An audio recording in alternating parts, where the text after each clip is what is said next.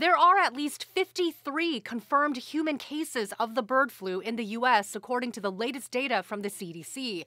11 of them are in Washington state. Those who caught it in Washington were in close contact with infected poultry.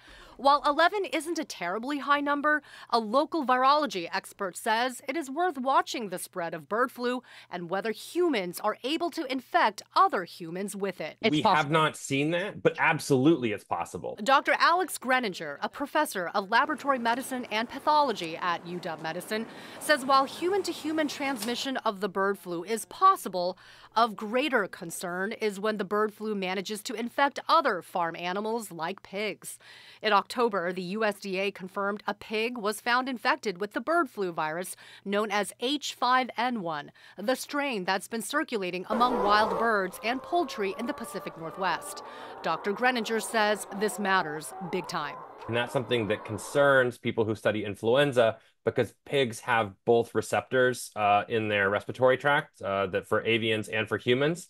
And so they're classically thought to be sort of like the intermediate host between birds, pigs, humans. He says pigs can act as mixing vessels for viral mutations, thereby increasing the chance for a bird flu strain to adapt and infect humans.